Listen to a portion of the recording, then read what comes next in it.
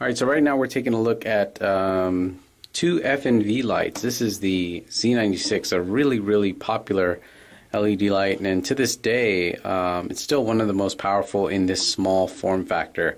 So a really nice light is the Z96. If you look it up, tons of people are using this. This is a new light from FNV. It's the R300. It's a LED ring light. A lot of people use them on camera. I mainly use it off camera. I really like the way it has a good spread. It's really powerful. So this has really been replacing my large light panels. So I've been kind of just running around with these. So anyways, what I wanted to show you guys was when I got the Z96, the first thing that it comes with is a basic diffusion panel. That really doesn't work very well. If you guys use it, doesn't really do much diffusion. Then there's a tungsten filter here. The R300 comes with the same thing, little diffusion panel, and also comes with its own tungsten kind of gel here.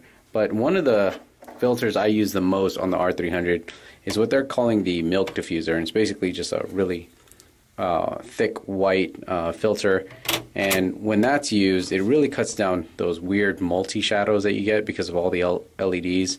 It's also a little bit easier for the subject to look at, because instead of seeing like hundreds of little dots, they see one large light source, so it's easier on the eyes. It will cut back on the amount of light output you have, but this is pretty much the only filter that I have on here the whole time. So what I do is I just get rid of all these, and that's pretty much on there 100% of the time.